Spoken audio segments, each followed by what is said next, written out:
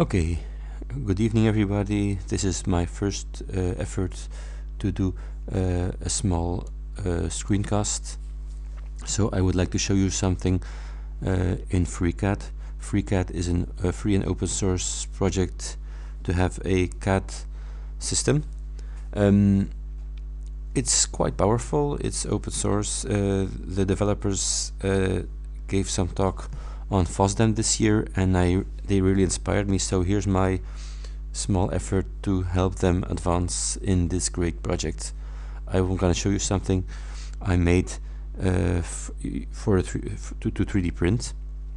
It's a container to hold another appliance, but basically we're going to make a simplified version here. We're going to make two, or at least one cylinder container with holes in it, because it has to be able to let the wind through. So we're going to make a new project. As I already told you, it's going to be a cylinder. I'm going to rotate it, scale it out, because its default settings are way too small. Let's give it this thing a diameter and a height 150. Okay, this is a good starter. I'm going to make a second one. This is going to be a second one, I said. 28. Height 149, and we're going to place it position Z1 up. Okay, so you saw the ring come here.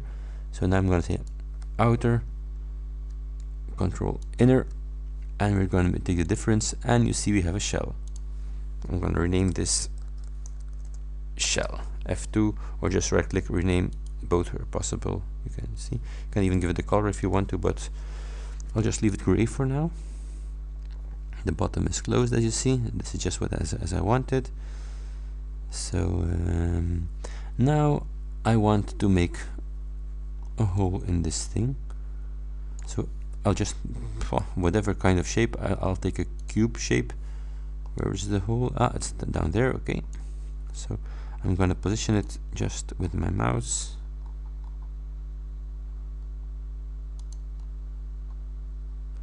As okay, this is one hole, and I'll take the occasion to show you one little thingy that I really like about FreeCAD. Some simple things. So you have here a fillet and a chamfer tool. Chamfer is like a flat edge. Fillet is a rounded edge. So I want to fillet this line, this line,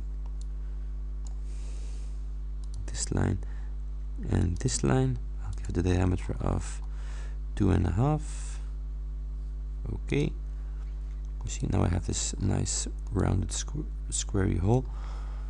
But now I want, so I'll call this, you see, F2 hole. And now I'm gonna draft something with this, because I want to have possibly these tools are hidden. You see, possibly by default it might be here, and you won't see all of these tools, but I just moved it down so you can see all of them. And this is the array tool. I'm going to make an array. You have two kinds of arrays. You have an orthogonal and a polar array.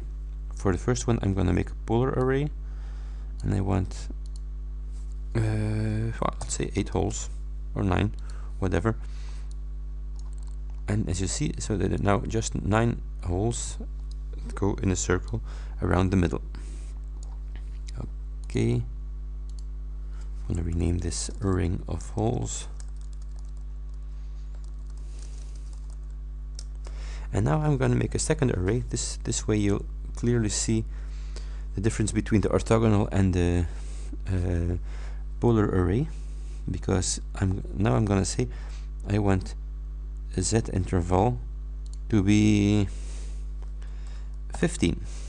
The box was size 10, or maybe even just 12.5, 12.5. and I'm gonna say in the Z axis, okay, I don't want any movements in this direction, but I do want a few in this Z axis. As you see, here they come. If you want to rotate them a little bit, you can say, okay, I'm gonna give them also a small, oops, not as I wanted it. This is just, I never tried this before.